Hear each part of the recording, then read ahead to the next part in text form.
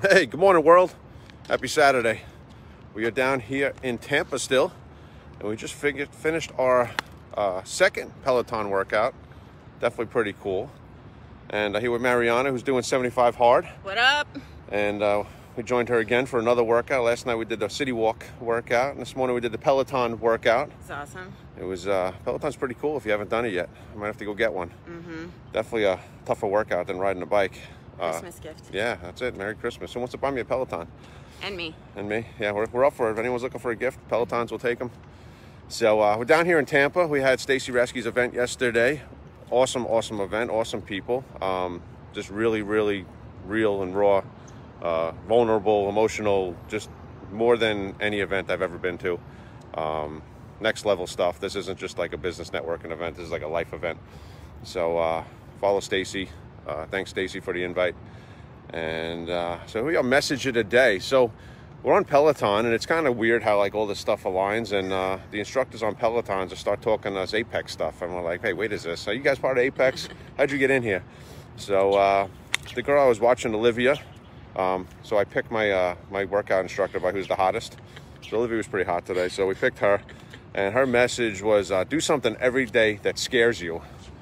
Make sure that you're doing something out of your comfort zone. We talk about this a lot.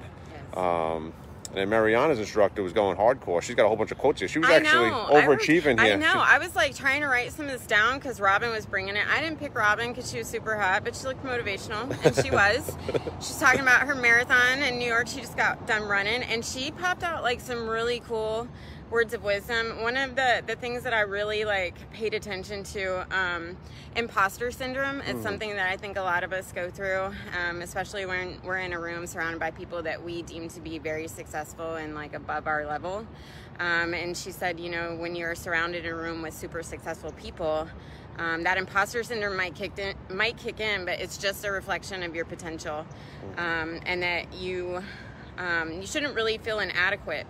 You need to let that test and the things that you're going through be your testimony. So she brought some heat. It was pretty cool. It was very motivational. It's awesome stuff. It's funny how you tune into this stuff the more you get around it, the more it shows up, and it just keeps coming more and more. And positivity builds on positivity. When you surround yourself with like-minded people who just want to push you, you're gonna push yourself.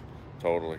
It's definitely you are who you run with. So just keep track of who you're running with. You know, if you're hanging out with 4 millionaires, you're gonna be the 5th millionaire. If you're hanging out with 4 people that run marathons, you're gonna run a marathon. It's natural But if progression. you're hanging out with 4 losers who are like, I want to just keep my 9 to 5 and be average, you're gonna be that 5th fucking average person. You're gonna be losing. Don't do it.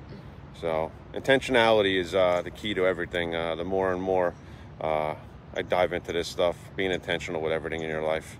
Intentional with the people, intentional with the relationships, intentional with your workouts, intentional with your careers. It's all about being intentional, tuning in, dialing in, being aware, focusing, and being intentional. And having cool-ass friends that are going to come walk and run or do Peloton workouts with you at 5:30 in the morning, 6 o'clock in the morning, 10:30 at night, all of that. Fucking awesome people. Represent. We're all in this together. Fire starts fire. So we got a church in the background today for prayer, so we can jump in on the church here. Check that out. There's the cross in the background there. So let's jump in here with prayers today. In the name of Father, Son, Holy Spirit. Amen. Our Father, who art in heaven, hallowed be thy name. Thy kingdom come, thy will be done on earth as it is in heaven. Give us this day our daily bread, and forgive us our trespasses as we forgive those who trespass against us. And lead us not into temptation, but deliver us from evil. Amen. Hail Mary, full of grace, the Lord is with thee. Blessed art thou amongst women, and blessed is you with thy womb, Jesus. Holy Mary, Mother of God, pray for us sinners, now at the hour of our death. Amen. Glory be to the Father, and to the Son, and to the Holy Spirit, as it was in the beginning, is now, and ever shall be, world without end. Amen.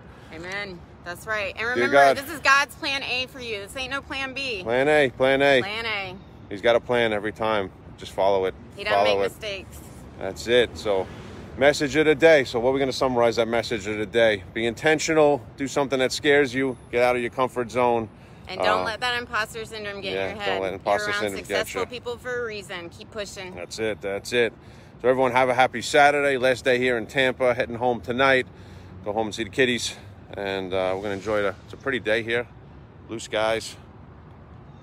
We're here in the city. Gorgeous. Pretty cool here, I must say. First time in Tampa. And definitely a cool city. We'll be back.